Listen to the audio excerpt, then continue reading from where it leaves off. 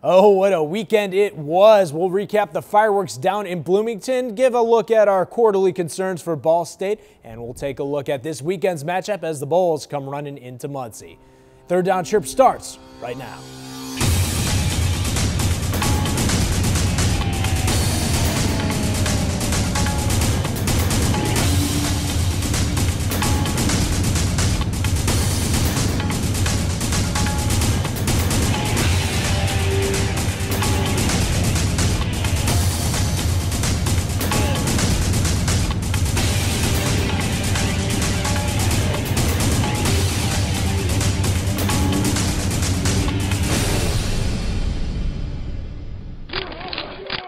Ball State SportsLink's Third Down Chirp is delivered by Papa John's. Better ingredients, better pizza. Visit papajohns.com today for more info. Hello and welcome into another exciting week of Third Down Chirp delivered by Papa John's. I'm your host, Chris Renkel, alongside Pat Boylan and Timmy Fogarty, guys. It's been almost a week now since the IU game, and all I can say is, wow. Yeah, and think about this. For fifth-year seniors on the football team, they beat IU 3 times. But you're exactly right. Beating IU, it never gets old, although I wish they could have done it and also kept my blood pressure a little lower. Going down to Bloomington and able to get a win like that, guys, just makes it that much sweeter walking around the stadium after the game and just saying chirp, chirp for all the Ball State fans. And it's still fun to watch almost a week later, the fireworks down in Bloomington. Ball State and Indiana down in Bloomington for the second year in a row. Early on, Indiana would go up 3-0, but Juwan Edwards putting the Cardinals back on top with another classic up-the-middle touchdown run. Cardinals lead 7-3. The Ball State offense just getting started. Keith Wenning, Zane Fakes, first touchdown of the year. And Zane Fakes would have another touchdown catch in this game. You'll see it later on. And Keith Wenning just getting started. This time up top, Willie Snead beats his defender, and all that's left is a touchdown. Snead makes a great move off the line, beats his defender, and makes a fabulous touchdown catch. The Ball State offense just rolling in this one. Jamill Smith, it's a run. No wait, it's a pass, and there's the receiver, Keith Wenning. What a catch. What a perfectly executed play. Wenning was never open at any point, and Jamill delivers a perfect ball. And then Wenning getting back to his passing ways. He's got to find Zane Fakes for his second touchdown of the game. Zane Fakes, 2 touchdowns for the first time in his career. But IU would come storming back. Shane Wynn with the touchdown in the last couple minutes to put IU up 39-38. The Ball State offense would have one more chance. Here's Wenning to Willie Snead. Is he in? The referees say yes. That sets up this Stephen Schott field goal. Kavana to hold. The snap is there. It's down. The kick is up. It's on the way. It's got the leg, and it is good! It's good! It's good! Stephen Schott puts it through, and he's beaten Indiana on the last second. Stephen Schott is a hero! Wow! Oh, my! 41-39, a last-second field goal. Ball State is going absolutely nuts on the field. And when the dust settled, Ball State comes out victorious, 41-39, a last-second victory for the Cardinals. Keith Wenning finally having the game we thought he could, 222 yards passing, 3 touchdowns. Juwan Edwards limited a little bit, but still 78 yards on the ground and another score. And a bit surprising to see out of the 3 games that this be the one that Juwan Edwards struggled the most in, but still the Ball State rushing attack still rushed for over 200 yards. I think one of the biggest things, guys, was just the balanced attack of Ball State. You know, Keith Wenning finally came out and played up to his potential that everyone knew that he could play like this season with 223 yards through the air, 3 touchdowns. Edwards only 78 yards, but did a good job holding on to the football, controlling the game. So Ball State really offensively extremely balanced in this one. Now a huge win for the Cardinals, and for player of the game, it's kind of obvious you give it to Stephen Schott, but even though Schott got all the glory at the end, which is weird to say for a kicker, there were a lot of guys who contributed to this win. I think Stephen Schott's the obvious answer, so we're going to pick a couple different names. For me, it's going to be Willie Snead, and outside of that Stephen Schott kick, what are the 2 biggest plays of the game? At least for Ball State, you can make an argument. It was Willie Snead's deep touchdown grab right before half, and then you could also make an argument that it was his diving catch right before the end of the game, which set up, instead of Ball State having to take a 59-yard dream field goal, they got it set up with a 42-yard kick, and if you've seen replays of that catch by Willie Snead, it is a tremendous catch. So I'll go with the sophomore wide receiver. Snead, an absolute fabulous game from him. I'm going to go from the guy who threw him the football, Keith Wenning. Winning on the day, 3 touchdowns, and the most important stat, guys, 0 interceptions. He held onto the football. He didn't try to force anything, throw any dumb passes. He did exactly what Coach Skrosky wants him to do, manage the game. He's not going to put up, 500 yards passing. He's going to put up his 200 yards, some yards passing, a couple of touchdowns. So for me, the player of the game has to be Keith Winning. Now, this is the second year in a row Ball State and Indiana have met in the regular season, and it's also the second year in a row that this game has come down to one big play. Last year, it was Connor Ryan's toe touch in the back of the end zone, and of course, last weekend, it was Stephen Schott's last-second field goal. So, Pat, there are people who say that this isn't really a rivalry, but it's really kind of starting to feel like one. Could you consider it an official rivalry? I think it has to be a rivalry. You've got two Division I FBS schools in the same state. The season series overall is 4-3. IU won the first 4. Ball State's won the last 3. And you hear Jamill Smith talk about how fun it is for little brother to beat big brother. Well, I've got two younger brothers, and you know how awful it is when you're an older brother to lose to little brother. So at the same point, IU's got to be sick of losing. Now, unfortunately, this series comes to a halt for a little bit. We have a few years. There's one more scheduled in Bloomington down the road, but I definitely think that this one has blossomed into a rivalry now that Ball State struck back and taken the last 3. Well, I agree. The 3 wins with Ball State, in 2008, last year, and this season are huge for them to call this a rivalry. And now, guys, with the last 3 wins, that opens up a whole new door as far as recruiting in the state of Indiana goes, because IU usually, would be able to get those guys who say, okay, you have offers from Ball State or IU, well, we're a Big Ten school. Now it's a whole new story. Ball State's knocked them off the last 3 times, so they could have offers from IU and Ball State. Well, you could go to IU, Coach Limbo could say, but we beat them the last 3 years. So, I think it absolutely is considered a rivalry, especially the last 3 wins have been huge for that. For the sake of the show, we're going to call it a rivalry. And Ball State and Indiana weren't the only rivalry game going on this past weekend as we take a look around the MAC presented by Fox College Sports. Starting in the MAC East, Ohio and Marshall, the Bobcats just edged one out in their game for the bell, 27-24. It's a MAC team versus a former MAC team. Marshall historically has won this one, but Ohio improves to 3-0 with the victory. The battle of I-75, Toledo and Bowling Green. The Rockets come out strong, 27-15 victors. Toledo preseason, one of the better teams in the MAC, goes ahead and proves it here. 12-point win over Bowling Green. Over in the MAC West, Minnesota and Western Michigan. The Golden Gophers get a win, 28-23. And Western Michigan knocked out Marquise Gray, the starting quarterback of Minnesota, but still could not edge out the victory. Northern Illinois just squeaks by the Army Black Knights, 41-40. 2 teams Ball State's going to see later on in the season. This a high-scoring game, could later in the year play in Ball State's favor if it is a shootout like this one. Now in the MAC standings for the 3rd straight week, Ball State fans get excited. Your Cardinals are at top of the Mid-American Conference, 2-1 overall record, 1-0 in the conference. And both of those are important. First of all, you want to be at the top of your conference and hopefully competing for a MAC championship, but also you're looking for a bowl game. So the fact that Ball State has those 2 wins, they're 3rd the way there. Now, it's hard to believe that the season's already 1/4 of the way done, and we've really seen enough of this team to make an educated response to this question. But what are your quarter concerns so far for Ball State? Well, for me, it's been closing out football games, and a lot of that rests on the defense. But you go to the first game of the year against Eastern Michigan. Ball State's up 37-13. They're winning in a blowout. Eastern Michigan puts up 13 points. All of a sudden, it's 37-26, and they're driving late in the game. Now, that game wasn't ever really too much in doubt, but the Indiana game definitely was. A 13-point lead and the ball with 4 minutes left. IU comes back, scores 2 touchdowns, and you need a last-second field goal. Ball State's got to get this shored up defensively because we've seen how the Mid-American Conference works. It seems like almost every other week is coming down to the wire, and if you're not closing well, Ball State's going to find themselves on the short end of a lot of close games. My concern's kind of in that same category. Mine's in the secondary, though. I'm going to focus on the secondary just because they're giving up 327 yards a game through the air. It's really tough to win a lot. Luckily, right now, they're 2-1, but it's going to be really tough in the MAC to win a lot of games if you're giving up that many yards through the air against some good MAC teams. And another thing, 0 interceptions this season in the secondary. So really so far through 3 games this year, I think the #1 concern for getting better has to be the secondary in general. Luckily, there's still 3/4 of the season left to go, so a lot of good football and a lot of time to fix those things that we are concerned about. And one guy that we're not concerned about is that 5th-year kicker with nerves of platinum, Stephen Schott. Here's an upcoming look at a SportsLink feature, Kicking Under Pressure, by Brad Daly and myself, that shows that Stephen Schott can handle the pressures of kicking at the Division I level, and it all stems back to where he's from. Take a look.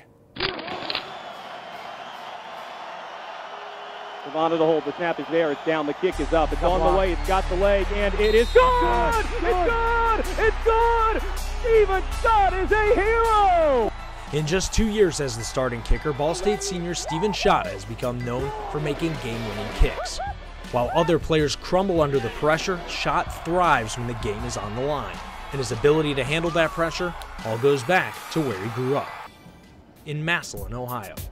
The whole town, you know, is all focused on football all the time. For that 10 to 15 weeks out of the year, you know, the town just goes crazy. There's signs up in all the buildings, you know, the players have their pictures up on local businesses, and you know, growing up, it's like, you know, it's life or death.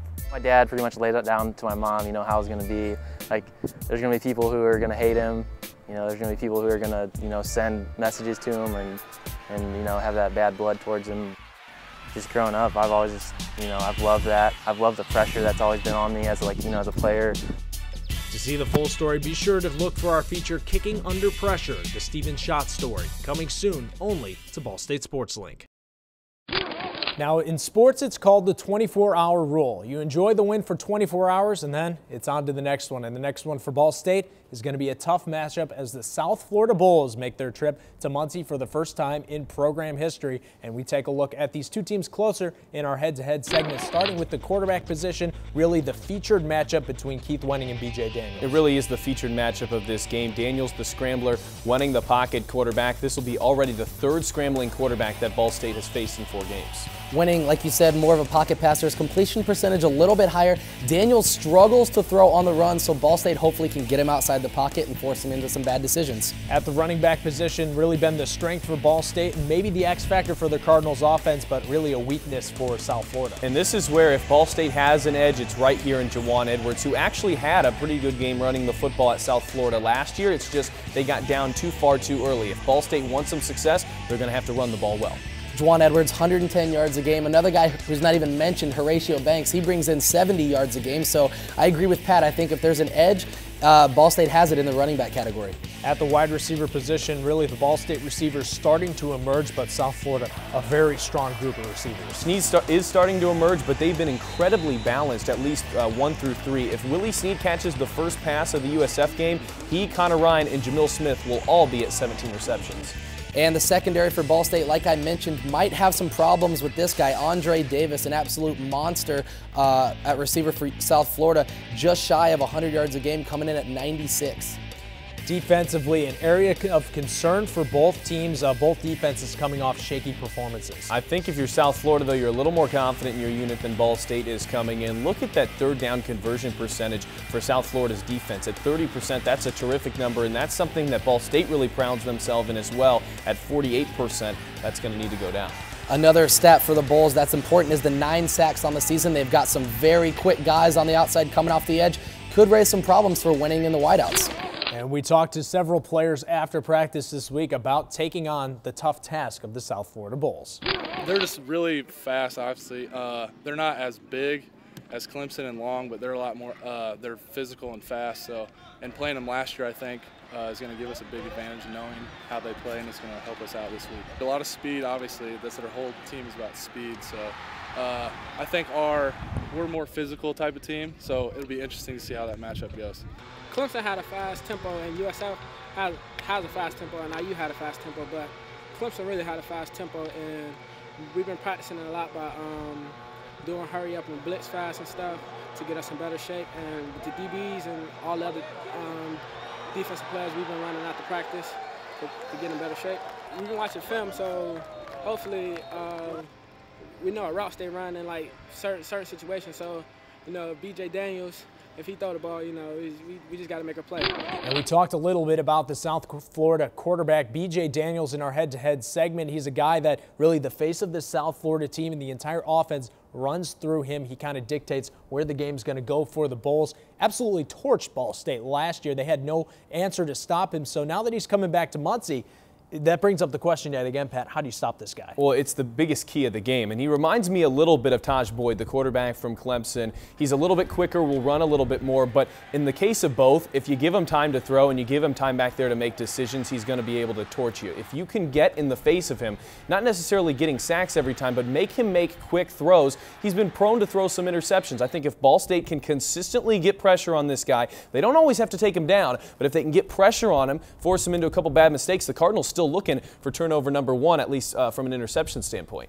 Pat, I think this is along the same lines as getting a guy in his faces. When he gets outside the pocket, you've got to hit him in the mouth. You've got to have guys like Tony Martin and Travis Freeman come up and just put a lick on him. So every time he hits the ground, he's saying, I don't want to run outside the pocket. Those guys are smashing me every time I get out there. So I think in the first quarter, you really need to let him know. When he runs the football, hit him, give him a lick so he gets up off the ground and just, man, I don't want the ball in my hands anymore. So he tries to get it out quicker, forcing mistakes. So I think that's really how you stop B.J. Daniels in this situation. A very tough task ahead for the Ball State defense. We asked Jonathan Newsom and Eric Patterson this exact question after practice.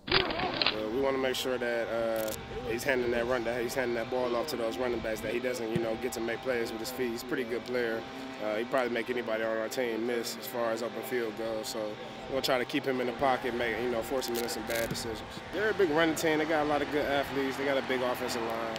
So far, I think it's a big challenge for our defense just to go out there and make a statement. This is a big game. It's a big challenge. So, they like to run the ball. We do a pretty good job stopping the run. That's why we're going to go ahead and force him to throw the ball. And that's what we want them to do. We want them to throw the ball. Blitz him. Blitz him, and if we get pass rush, he just throws the ball up. So hopefully we get a nice blitz this week. We got Jay Newback and Nick Miles and Nate and Don. So hopefully we get a good pass rush. Now, so many players had great performances against Indiana. So, Pat, who's going to be your player to watch this week? For me, it's the defensive end who played in his first game in about 2 years last week against Indiana, Jonathan Newsom. He got credited with 2 sacks. One, he ran the IU quarterback out of bounds 1 yard behind the line of scrimmage. But the other one, a legit sack on Cameron Kaufman. And he's a guy who, if he can create pressure by himself, can really make a difference in this Ball State defense. Mine's going to be on the offensive side of the ball, guys. Like we mentioned earlier, this USF team is vulnerable against the run. They give up 158 yards a game. Ball State puts 262 yards a game on the ground, and Juwan Edwards, 78 and a touchdown last game, 110 yards a game this year. So I think my player is Juwan Edwards, and I think on the ground, Ball State can really make some problems for South Florida. Now, as many as good performances as there were still some areas of concern. So, Pat, who do you really look for to improve? For me, the glaring problem is in the defensive backfield, and I don't think that's really a secret. If I had to pick one player, and it's really hard to pick on one player for all of this, I'm going to go with Jarrett Swaby, just because he's the veteran of the group, and he was also in on the play where IU had a touchdown when they were down 13 with 4 minutes to go, a big breakdown in defensive coverage where they threw for a touchdown with 4 minutes left and really enabled that IU comeback. Jarrett Swaby's the kind of guy who prides himself in being a playmaker. The Cardinals still with 0 interceptions on the season. I'd like to see him make 1 or 2 against South Florida. Pat, I'm also going to be on the defensive side of the ball, but I'm going to go with the big boys down low. I'm going to go with the defensive line. So far this season, only 4 sacks on the year. Against a bigger Clemson offensive line a couple games ago, they really struggled to get a push against those guys. So with the South Florida O-line, also a big group, I really think that the Ball State defensive line has to improve. Jonathan Newsom has to create some noise off the edge and, like we've been saying all game, create turnovers and make B.J. Daniels throw bad footballs.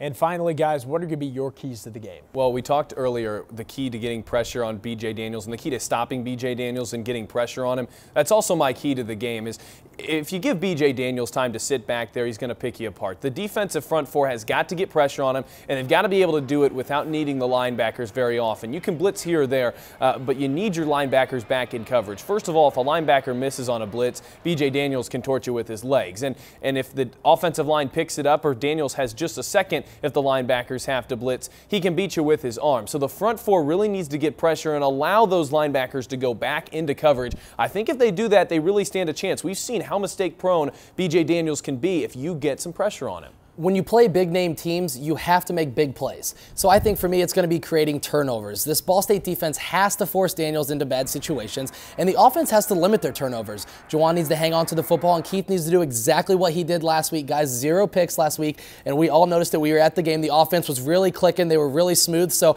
I think the biggest thing for Ball State is to create turnovers, make big plays, and really, obviously, limit their own turnovers. And one of the guys that everyone loves to watch, he doesn't really need to improve all that much, and he's a key to the Ball State's success, is wide receiver Jamill Smith. He does a little bit of everything. He can throw, he can run, he can catch the ball, and he returns kicks. Joe Saylor and Pat Boylan give us a closer look at one of the most electric and smallest players in Division I football. Ball State wide receiver Jamill Smith has been called a lot of things. too short, too small, not a Division I athlete. And in his battle to prove all of those labels wrong, he's earned a new one. Hometown hero. Indiana basketball state. In Muncie, all they did was play basketball. So I played basketball with my friends. I actually got involved in football in Indianapolis. I lived in Indianapolis 4th grade year with my mother. And, she got me into football, and then from there on, I've just been playing my whole life. And as Jamill progressed in football, he continued to catch coaches' eyes. So much so that they named him the starting quarterback at Muncie Southside High School as a sophomore. All the way through middle school, we watched Southside play, and we did their offense. So I played quarterback in 7th grade, so it all transferred when I got here. People think I was a running quarterback, but I was actually a dual threat quarterback. I threw just as many times as I ran the ball. I preferred to pass the ball. Smith shattered school records in passing and rushing, but his size limited his recruitment. So without a scholarship offer, the choice for Smith was clear: the school right down the road. I always wanted to play college football. Being close to home, my senior year, a couple members of my family here, no, I didn't have any offers either, so I wanted to stay as a hometown guy and try to get Ball State as good as we could be. For Jamill to make the jump from high school football to collegiate football, he first needed to make a switch from quarterback to wide receiver. I had to learn how to run routes perfect, how to look at defenses, know what the corner is doing. So it was a hard adjustment. The biggest challenge was just getting my shot, because you know they have scholarship players that they have to try to use. So getting opportunity was one of the biggest challenges. Fade, Jamill Smith! Outstanding catch, touchdown, Ball State! As a coach, you love to have ex-quarterbacks in your program. I remember years ago back at Lehigh, we had 16 ex-quarterbacks playing for us in all kinds of different positions, from safety to outside linebacker to tight end to wide receiver. Jamill is a guy that's had responsibility put on his shoulders before. He's had to be a leader. He's had to be vocal. And now you take all of those traits and you move it to the receiver position. He has a good understanding not only of his own role within the offense, but everything else that's going on around him. At 5'8" and 138 pounds, Smith is the smallest player in Division I football, something he feels actually helps him. Know what you are, know what you aren't. So I use to what I am, small, quick, agile, to my advantage. When they first turn on the film and they see his size, they're probably not overly concerned, but the more you watch, it's hard not to respect his productivity and the success that he's had so far this year. I know everybody, I can always remember everybody that said something negative towards me about my size and what exactly they said. I know exactly what everybody said. As Jamill enters his junior season, he's even more focused to make his goals a reality. As a team, I wanted to win the MAC championship, go to bowl games. Like after our games, I'd have a lot of people from the Boys and Girls Club coming up to me, shaking my hand. I know all of them. A lot of people from just where I'm from in Muncie. So I love it. I love it. For Ball State Sports Link, I'm Pat Boylan.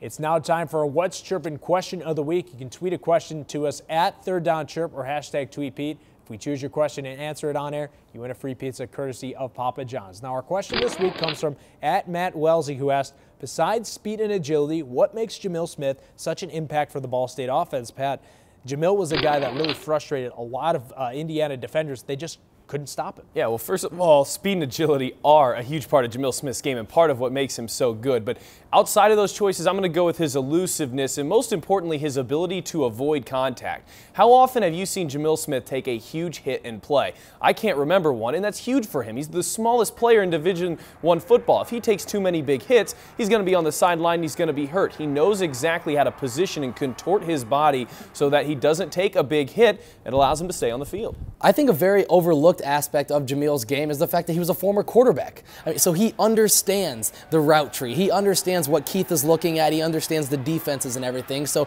that's something that really takes Jamill's game to the next level, being able to understand everything. If there's a hole in the defense, he can go back and say, hey, Keith, you know, we're seeing this. And Keith knows exactly what he's talking about because, you know, they've got that quarterback brain. You know, it's kind of like telekinetic, if you will, that they know what each other's thinking. So I think that is a huge aspect of Jamill's game. Thanks so much, at Matt Wellesley, for your question. And remember, if you didn't get your question picked this week, you always got a chance next week. Just tweet a question, #TweetPete, or at Third Down Chirp for another chance to win a free Papa John's pizza. All right, guys, it's prediction time.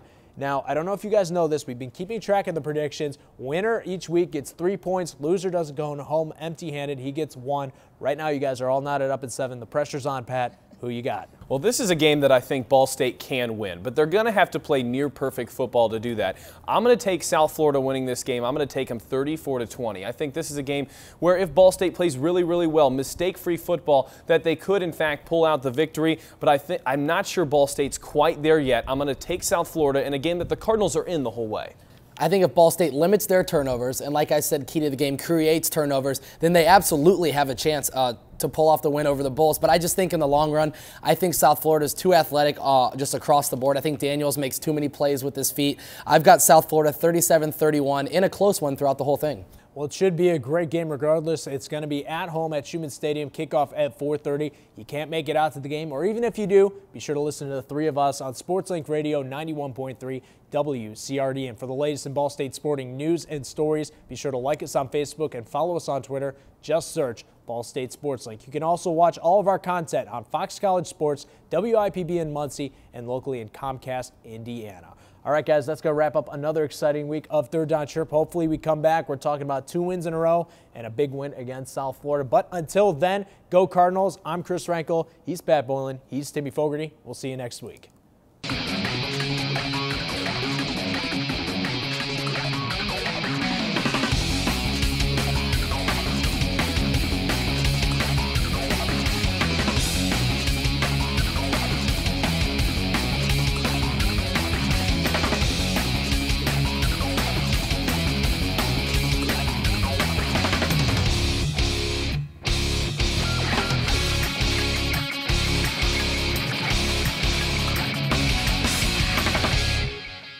For me, it's what we were talking about earlier. How do you stop B.J. Daniels? That's also the key to the game, is stopping B.J. Daniels and getting pressure on him, but not needing the linebackers to do that. If the Ball State front four on defense... Timmy, your analysis? Thank you, Pat. Timmy?